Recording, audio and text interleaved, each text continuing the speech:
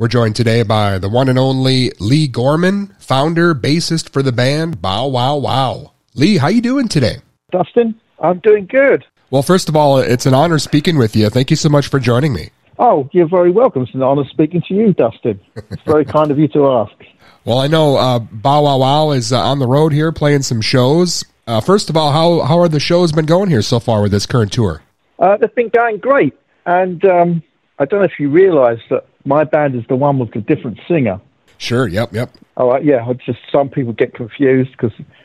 Anyway, but they've been going great. You know, we've got really good reaction. I always have... the music speaks for itself. It has an inbuilt energy, and it's like taking the serum from when we were 20 years old and taking that energy and reproducing it 35, 40 years later, and it still has that same effect on people when they hear it, and the same effect on me and the band when we play it and sing it. So in answer to your question, it always goes well.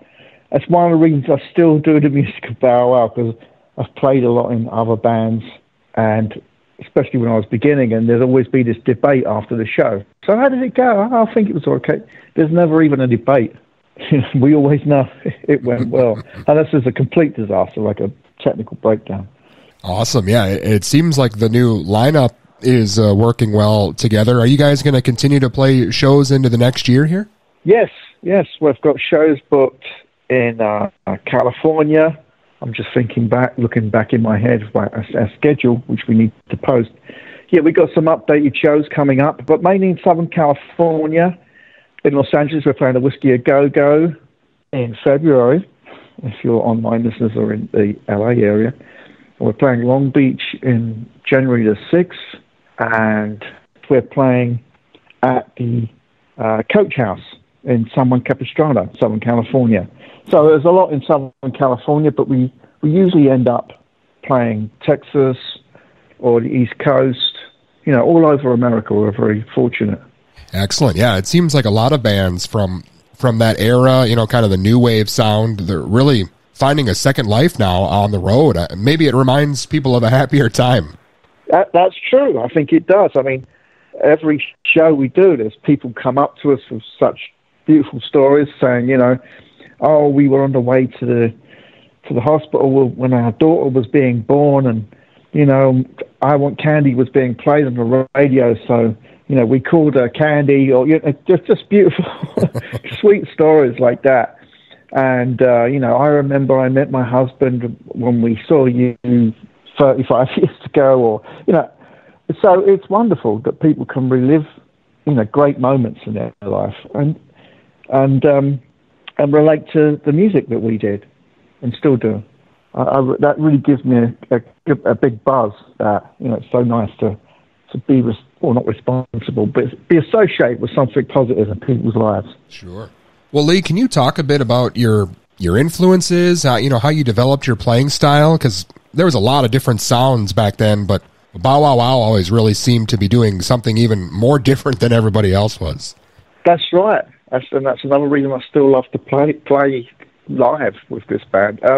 I started in about 1974 when I was a teenager, and I was doing guitar at school, guitar lessons, and I was playing classical guitar for the orchestra and doing, learning to read music, and I liked playing flamenco, and I found I could improvise easy. And we also had a little rock band, and we used to do, they were 13, two of the guys were 13 and I was 14, and we played Led Zeppelin and Black Sabbath, and all those kind of covers, Smoke on the Water, Deep Purple, all that stuff, and we loved doing it, and I ended up singing it too, and we stayed together. We were called Lazy after the Deep Purple song, and our guitar player, Alan Murray, he was the one that taught me how to play bass. He was an amazing guitar player. At 13 years old, he could play note for note Jimi Hendrix solos, Ritchie Blackmore. He was incredible and a great talent. And he went on to do music, like head of music at a university or something, years later. We stayed in touch over the years, and he used to come to the Bow Wow shows. But he was the one that actually taught me, in simplified fashion, 4 bars on that note, count 4 on that note. And gradually I started to jam along with records. I'd set up my little amplifier when my mum and dad were out and play, all the records that I had, which were mainly, Bad Company. I remember playing Bad Company.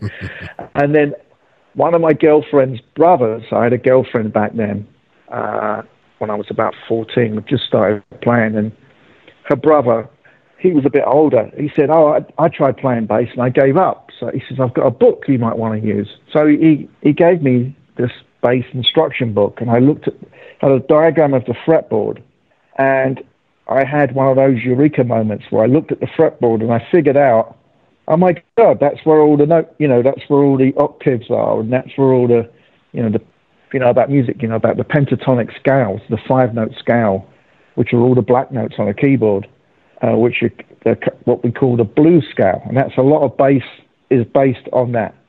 Anyway, that all added up in like half a second. It's such a weird thing, and I picked it up, and I realised I could go all the way up and down the fretboard based on what key and what, and so I just started doing that, and that allowed me to improvise more on the guitar, which I was learning at school. Anyway, I'm rambling on a little bit, but that's how it happened. And then I started getting into funk music, soul music. That was a big thing in the East End of London in the 70s. And, believe it or not, we were all into sort of American soul music after sort of heavy metal. I got into that. And then there were some fantastic players. There was a guy called Stephen Amazing who played with Jeff Beck, and he had a band called Up. When I was about 16, 17, I used to go and see him live, and he was just an incredible player. And then I got into Percy Jones from Brand X, which was Phil Collins' side project when he was in Genesis. It was like a jazz funk. Okay. It was more jazz, but it was funky. And he played fretless, and he played a wah bass, which I also got into. And of course, Stanley Clarke and Jaco Pastorius.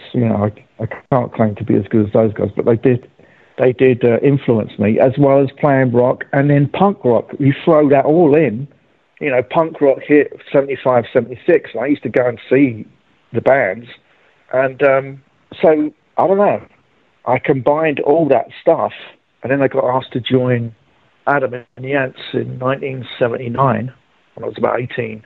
And I'd been in a band with the guys from Wang Chung, Nick and Jack from Wang Chung, and Glenn Gregory, who went on to be in Heaven 17, and Darren Costin, who was one of the guys in my original band, Leigh. We had a band called 57 Men, and we went touring around England, playing little clubs and pubs for about a year when I was about 17, 18. And we got on great. We had a blast. And Glenn is such a nice guy. We never had one argument or anything. We just had a blast. But we didn't get anywhere. We did a big showcase at Camden, a place in London called Camden. The venue was Dingwalls in Camden Lock. We did a showcase for all the record companies, and they turned us down. But at that showcase was a guy called Knox from a band called The Vibrators, a punk band in London. And he recommended me to Adam Ant. So we broke up, 57 Men, Nick, Jack, Glenn, we all broke up. They went off like a year or two later to form Wang Chung. I was left bandless. And so I got a call from Dave Barbarossa, the drummer in Adam and the Ants at the time, to come and audition for Adam, to play for Adam Ant. I went to the little office, I did the audition, and they gave me the job. And then the next day I had to learn 40 songs that night. Oh. And the next day I had to rehearse. And a couple of days after that, Malcolm McLaren showed up. And then the rest is history. So I had all those influences of jazz, heavy metal, punk. Jazz had a lot of Latin into it, so I liked Latin and flamenco. And then I could also hit it hard for punk. I enjoyed the energy and speed of punk.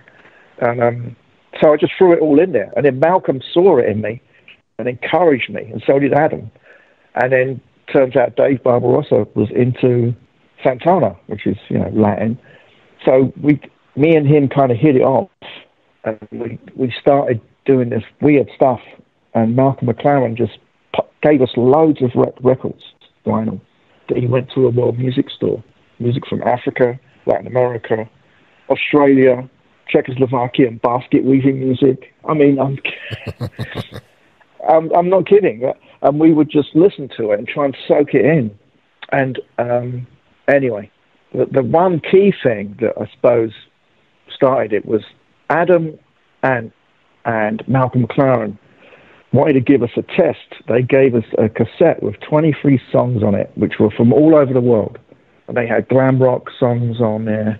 They had Elvis Presley songs on there, songs from the musical Oliver. You've got to pick a pocket or two. Turkish belly dance music. And Malcolm wanted to test us see how we'd interpret it and tell us that, this was 79. 1980 was coming up. We need to come up with new music, and Adamant needs to change his style. Maybe you should let these guys have a go. This new bass player that's into jazz and whatnot. So we got this cassette, and over the Christmas break, I listened to it and tried to analyze the structure, and Adam pulled me to one side before I went home for the break and said, you've got to do something. Come on, I'm expecting you to come up with something. Malcolm McLaren did the same thing. Pulled me to one side, said, Leigh, it's up to you. If you want to stay in this band and do something cool, you've got to come up with something. So I was sweating blood. And Malcolm and Adam were very tough kind of people. I'd never experienced people like that before. I'd always been around people like Nick and Jack from Wang Chung and Glenn Gregory, who were just very convivial, and we never argued. These guys were tough as nails. I told you I had to learn 40-something songs from like 7 p.m. the night before till 11 a.m. I stayed up all night. Oh. And I got through 11 songs. It wasn't 40, it was 22 songs. I had to learn 40 songs for another job. No, it was 22 songs. I got through the 11th song, and I made a tiny boo-boo in the rehearsal room. And Adam and the two musicians, Dave and Matthew, put their instrument straps down and just stopped and said, what the F are you doing? What the hell are you doing? I said, I'm sorry. He said, don't be sorry, just don't do it again. If you do that in front of a show, I'll kick you out of the band in front of 3,000 punks. I went, okay. And he said, are you a hippie? I said, no. I said, are we jamming, guys? Is this a jam? They Yikes. It did. Yeah, it was like hardcore. My first morning, I made one mistake after learning 22 songs overnight, and on the 11th song, I made the tiniest little boo-boo. And that was, he said, well, it's up to you. So we better get on with the next stop. So I never made another mistake after that. In my other bands, we'd all laugh and say, oh yeah, let's just start again. Everyone made mistakes every now and then. No, those guys didn't. Anyway, so those guys telling me, a week or two later, I've got to come up with something. I listened to all this stuff, and there was one track on that 23-song cassette, which had a track called Burundi Black, and it was like a 70s funk interpretation of a recording of the Royal Drummers of Burundi in Africa, from Burundi, the country. And several artists have used that recording. And but so it was that recording with like clarinet played over the top. But the B-side was just purely the African stuff with no overdubs. So I loved that. I loved it since it first came out when I was about 9. I don't know, I was a kid. And we'd play at our Christmas parties because we had African neighbours and we had Jamaican neighbours, and we would all, dance and sing along to this African drum beat. And I had a little drum, and I would play this little drum. And so I remembered that. And I thought, oh, wow, that's that. So I thought, well, that to me sounds like Ants, because it was a tripleted beat. It just went ba-dum, ba-dum, ba-dum, ba-dum, ba-dum, ba-dum. So I thought, well, that's like 6 legs. Boom, boom, boom. And in my crazy teenage brain, I'm thinking, well, that's kind of out music. and I got it on the bass. So I muted the strings and sort of demonstrated that. I went to the rehearsal, and you know, and they all said, "Well, what you got?" And I said, "Well, I've got this beat," and I did it on the muted strings. And Adam went, "That's great, Dave. Why don't you do it with him?" So he did it with me, and then Matthew did it, and then Malcolm came in and said, "That's your sound." It was a very powerful sound, all muting our strings with the Dave's drums, all in sync, riffing with it.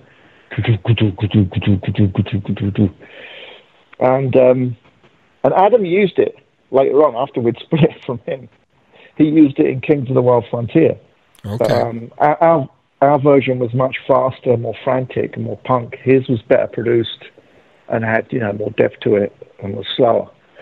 But we were just too young and crazy to. He was a lot older and more mature, I suppose. Anyway, that's kind of how that conglomeration of influences came together. I hope I haven't rambled on too much. No, I think if you listen back to the early stuff you did in the Bow Wow Wow albums, I mean, there's stuff that you're playing on the bass, and you know the stuff you're doing. You didn't hear a lot of other people that were able to pull that off. I think it was incredible the stuff you were doing, and you know you definitely deserve to be like on those best bassist lists. You kind of seem like maybe you're overlooked sometimes, which is unfortunate. But I know a lot of stuff you were doing out there was pretty great. All right, thank you. No, I do get mentioned because I'm vain enough to have. I don't follow everything, but every now and then my name comes up. Oh, another guy you should think of is Leigh Gorman. And yeah, I studied bass.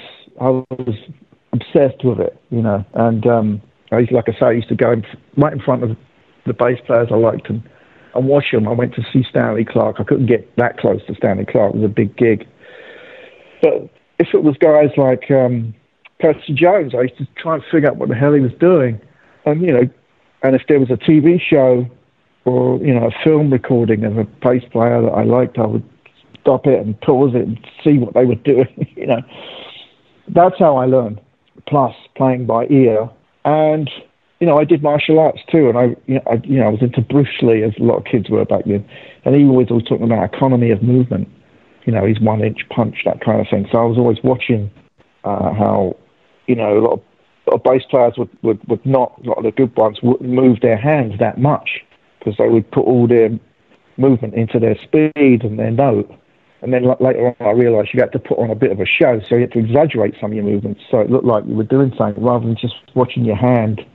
It's hard to, you know, do the minimum movement to hit every note. That's how I did it.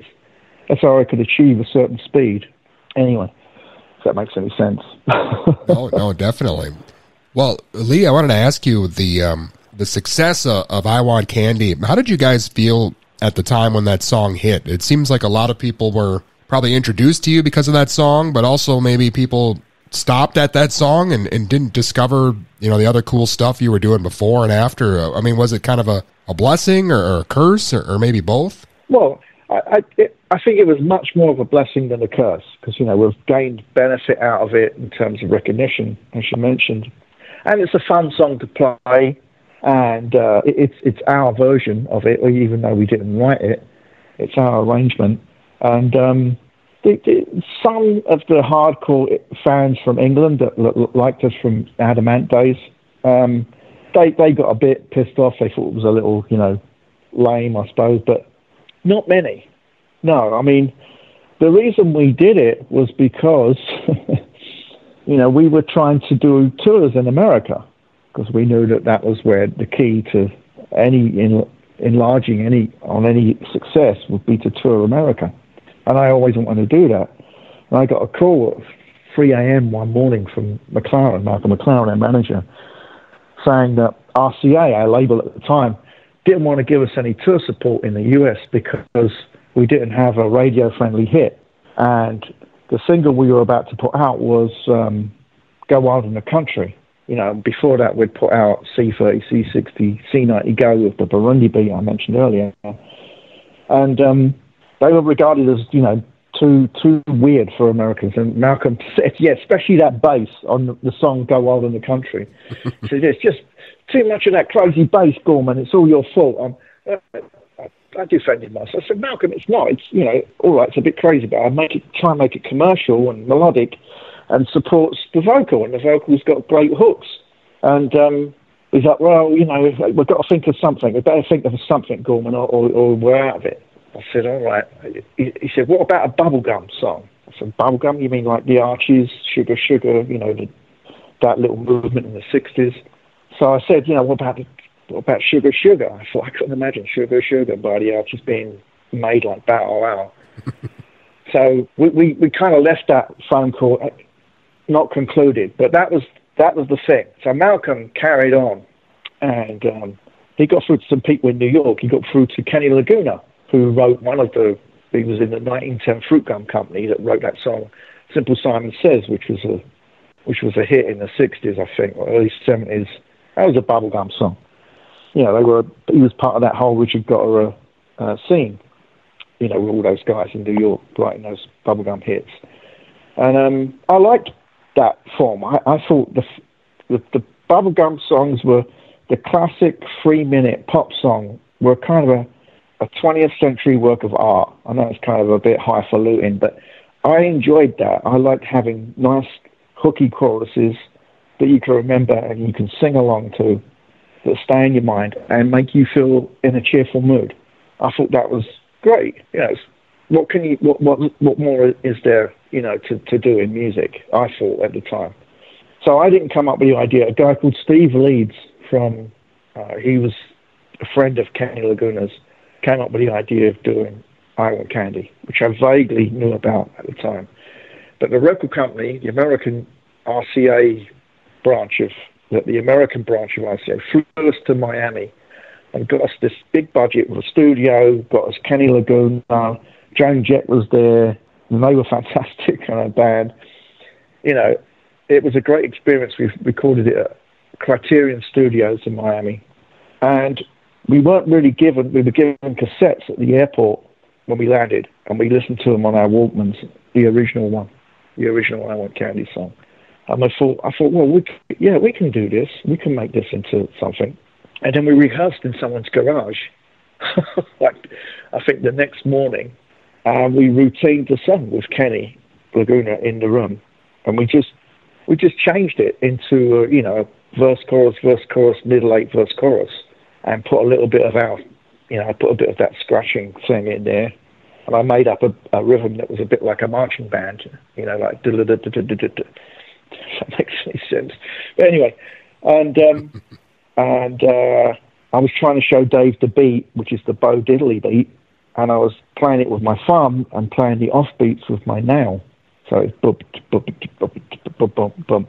And Dave didn't play the obvious thing, which is the Bo Diddley beat. He played around it with his timbales, so he sort of Latinized it a little bit. And Dave's family are from Mauritius, which is in the Indian Ocean.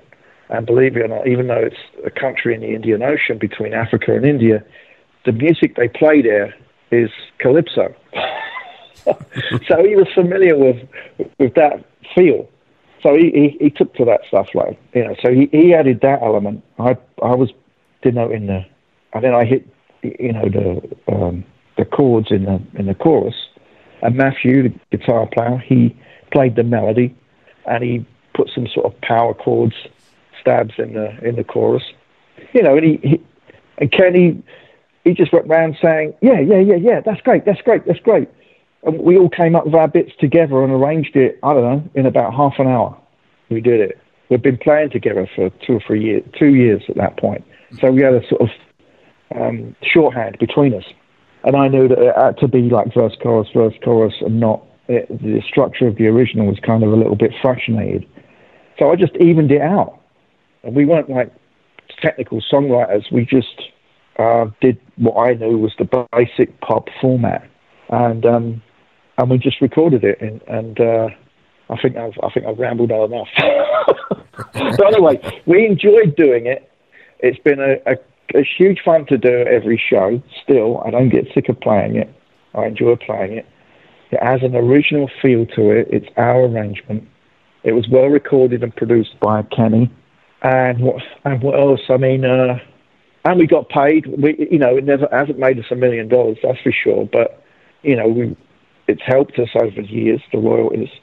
We've never made a huge amount of money overall, but like I say, it was our best-selling one, and it opened us up, just like the record company were complaining that it was a radio-friendly song that introduced millions of Americans and people all over the world to us, to Bow Wow Wow. I hope you can edit that down.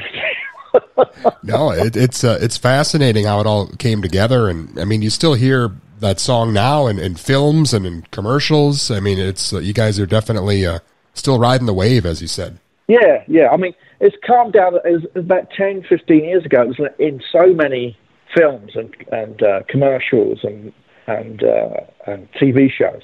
It was great. It's calmed down a lot now. Well, Leigh, you mentioned in the beginning being confused about which Bow Wow Wow. I wanted to ask you about that. I know Annabella has her own thing going on. Are you guys? I don't know what your relationship is like these days, but you're able to coexist. It sounds like. Yeah, I mean, the world is a big place.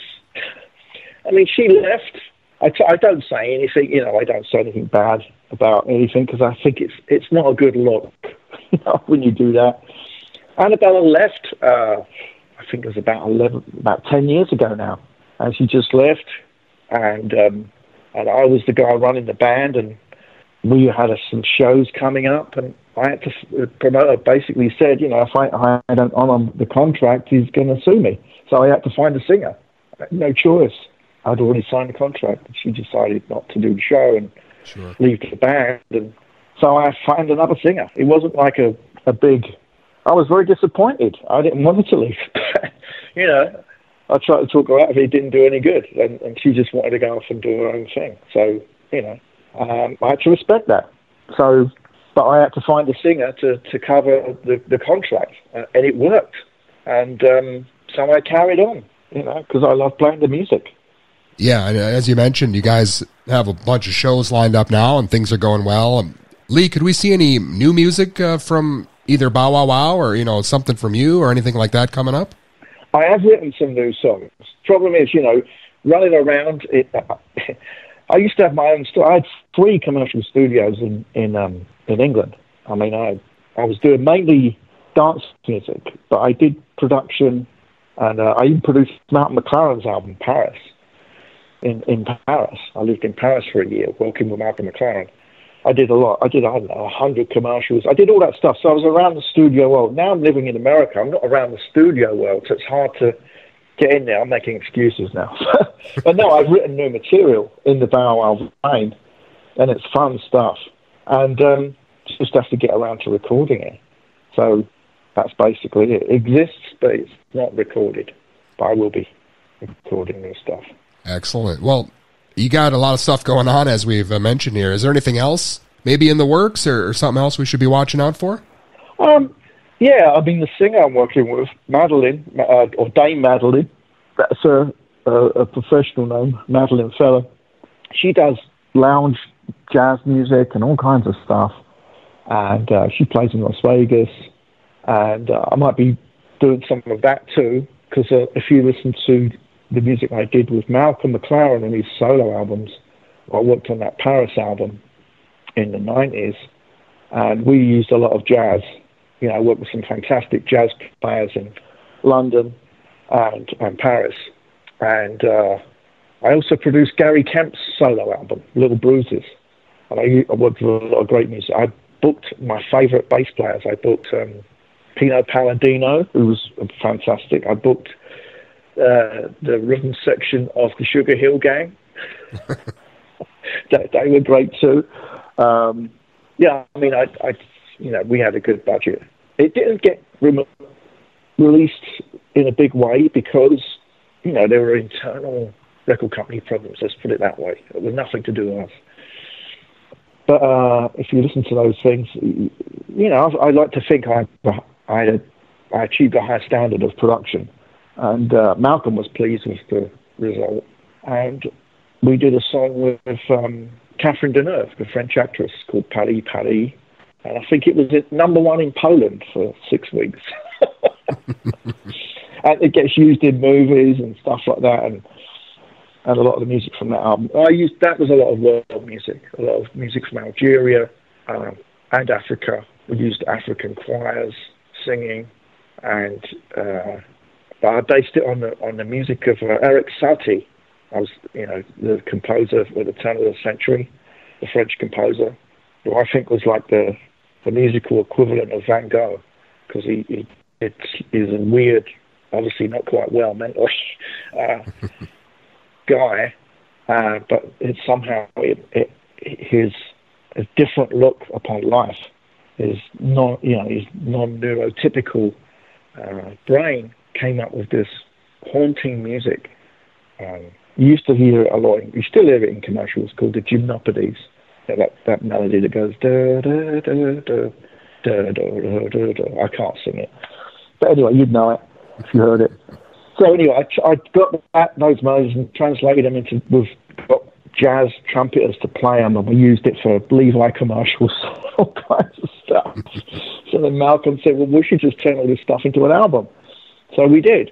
We converted. We changed the music because we're not allowed to use the same music for the commercial as the album. So I changed the music around, but the basic idea was there, and that was another thing I did with Malcolm. And it was, it didn't reach commercial success, but it did. A lot of people come up to me and talk to me about that album, and I might even go to Paris to redo some of that. That would be fun because I'm still in contact with some of the people that I made it with. And I'd like to redo it. Malcolm has passed away. Unfortunately, he passed away in 2010. And if he was still here, I probably would have done something else with him. Because I don't know, somehow he used to bring out the best in me. So I think I've talked enough. No, it's fascinating. It's been an honor speaking with you, and I've been a big fan of yours for a long time. And thank you so much for your time today. I appreciate it. Oh, and thank you for asking me. It's indeed a pleasure. I think I had a bit too much coffee before, but never mind. I hope it won't be too hard to edit it all down. No, that's okay. I really appreciate you being so generous with your time. Thank you so much. All right, you're welcome. And let me know when it airs. All right, will do. Thank you again. All right, cheers then. Bye, right. Justin. And again, that was the one and only Leigh Gorman, founder and bassist for Bow Wow Wow.